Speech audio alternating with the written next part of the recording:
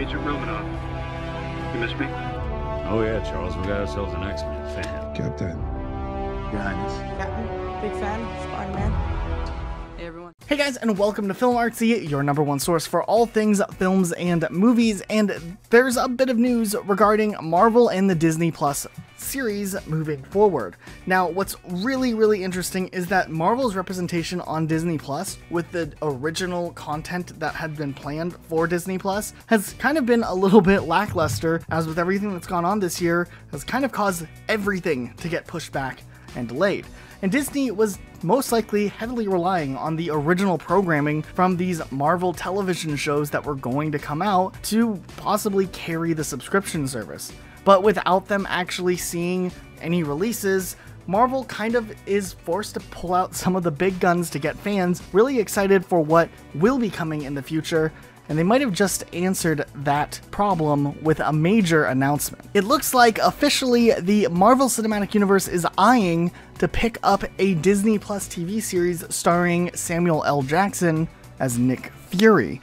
Now, this is a really big deal, as Nick Fury has not only appeared in 11 Marvel Cinematic Universe movies and a couple of other little things like the TV show Agents of S.H.I.E.L.D., however, this would be a thing that would focus directly on Samuel L. Jackson's character, Nick Fury, and we don't really know what type of story this would be intending to tell and where this universe could take us. But if you remember from Spider-Man Far From Home's post-credit scene, we know that Nick Fury isn't actually on Earth. He's way off on some sort of mission. We really didn't have any clue back when that post-credit scene originally came out where we would ever see this storyline pick up again. We knew it would come sometime in the future, but with the movies that we have lined up to release first, it might be a long time before we see Nick Fury pop up in one of the Marvel movies. So we at least can be optimistic about the future and the possibility that we might be able to see Nick Fury's story and what he's up to in his own contained storyline for the first time ever.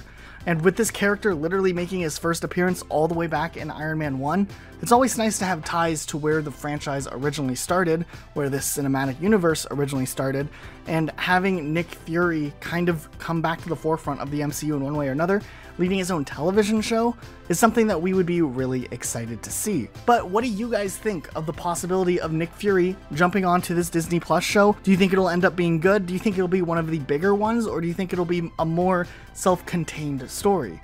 We got the new trailer for WandaVision not too long ago, and while that was one of the more surprising concepts for a television series, at first a lot of people were skeptical if it could be anything good. The trailer made it look really awesome. So we are really optimistic to see what they end up doing with Nick Fury in the future. But let us know what you guys think in the comments down below. Be sure to subscribe with notifications on for more videos like this, uploaded every day of the week, and we'll see you guys all next time with a brand new video. I'm about to. Hi everybody. Hey everybody, how you doing? Hi.